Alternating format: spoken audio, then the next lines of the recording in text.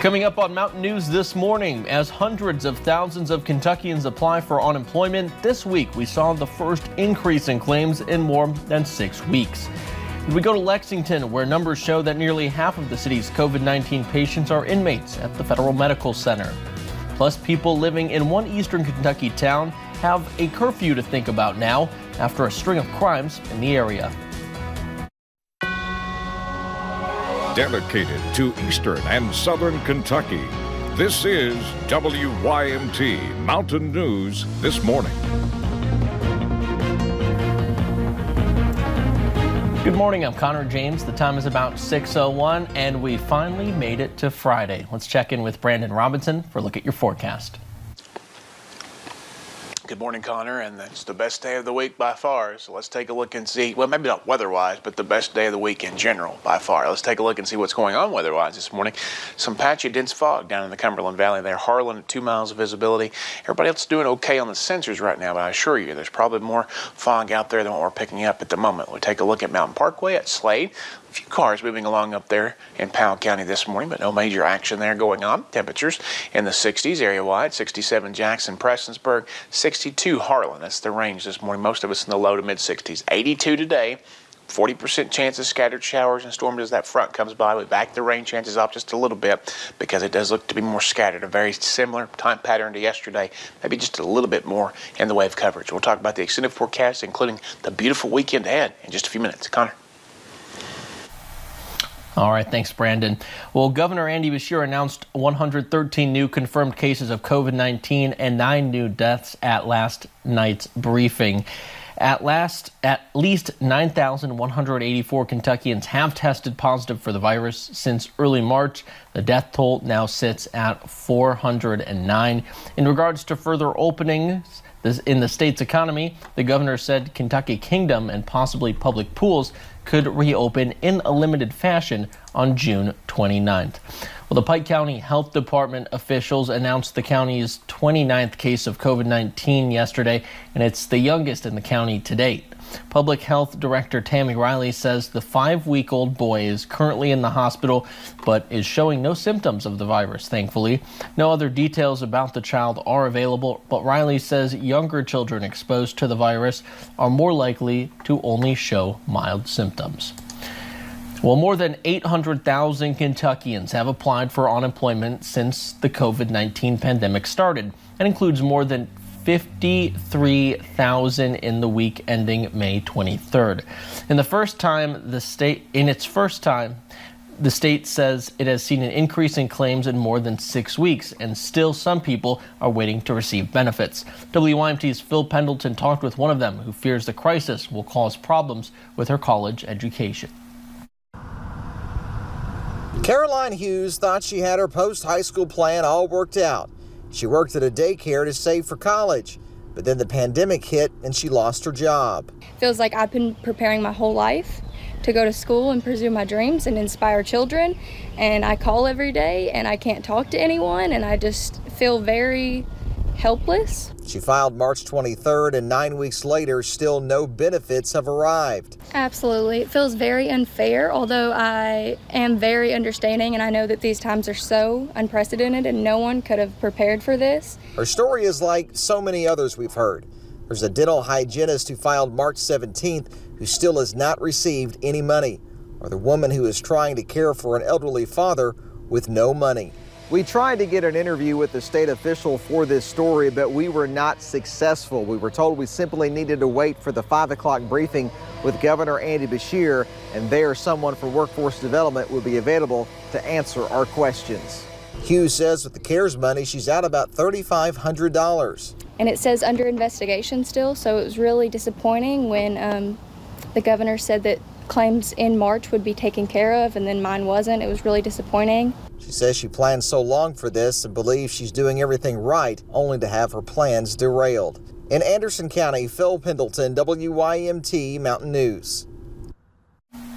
Well, Kentucky's latest unemployment rate was just a little more than 15% for the month of April. That is one of the highest in the nation right now. We should learn May's rate in mid-June. Well, are you one of the 50,000 Kentuckians who filed for unemployment benefits in the last week, or have you seen a reduction in hours due to the coronavirus impact? The Team Kentucky Fund is now accepting applications for those who need assistance. The financial assistance helps with certain bills like utility payments, rent, and lease agreements. Visit teamkentuckyfund.ky.gov to submit an application. And we learned yesterday that the Kentucky unemployment system suffered a potential data security breach last month.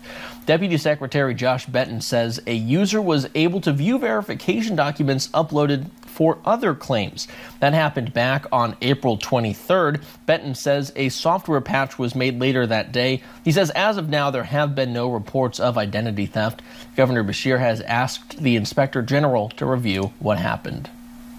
To ensure that our software is where it needs to be and to review the practices and procedures. I want to make sure that we respond quickly, and we respond correctly each and every time. The governor announced he's reorganizing the cabinet and moving the unemployment insurance group under the labor cabinet to help with processing. Well, the governor also announced last night that a privately owned prison in Floyd County will reopen to shift inmates from overcrowded jails. The 656-bed facility will be called the Southeast State Correctional Complex. Officials said it last held inmates in 2012. It's expected to provide more than 200 jobs. Now, last October, former Governor Matt Bevin also announced the prison would reopen, but when he left office, the future of the project remained unclear. Well, Lexington has 673 cases of COVID-19. Half of those cases are inmates at a federal medical center. According to the Lexington Fayette County Health Department, 268 inmates have tested positive. That includes 20 more from Wednesday. And of Lexington's 13 COVID-19 deaths, 4 were inmates at the federal prison. Health officials say the increasing numbers do not come as a surprise. When you're living in these close quarters, particularly places like a jail or this federal medical center, you see an increased likelihood of a spread. The facility is providing take-home test kits for its 500 employees. Well, during a tour of Kentucky, Senate Majority Leader Mitch McConnell stressed the importance of wearing masks as the Commonwealth reopens. The senator said there should be no stigma for wearing a mask and that Kentuckians should act responsibly to avoid a spike in cases. Senator McConnell is in the midst of a re-election campaign. Well, the mayor of Pineville announced an executive order Wednesday night and put a curfew on the city of Pineville. WYMT's Emily Bennett talked with him yesterday as he said a string of thefts and other crimes forced him to make that decision. For several weeks, calls have flooded the Pineville Police Department. 8 or 9 calls in one day in a small town like ours, that's a lot. Reporting thefts and other crimes. I am charged with protecting the people of Pineville and their property, and that's what I'm going to do. Which prompted Mayor Scott Maiden to put a curfew in place from 11 p.m. until 6 a.m. He thinks because police were not patrolling as much because of COVID-19, crime went up. I think that word got out that we weren't doing that, so they were more apt to be out running and doing things that they shouldn't be doing. But now patrol will be stepped up.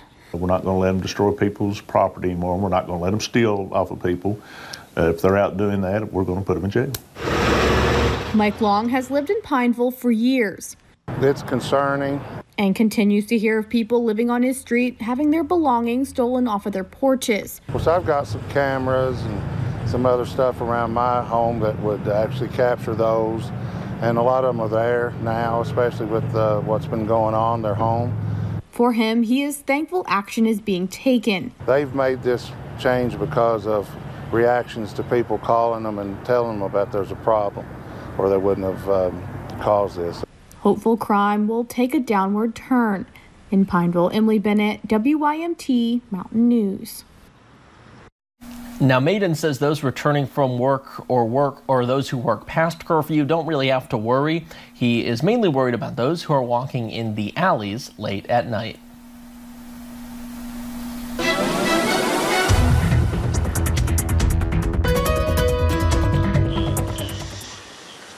Mild start to this Friday morning and a dry one too. Maybe a little just moisture in the atmosphere with some fog, but that's about it. We'll take a look at these temperatures.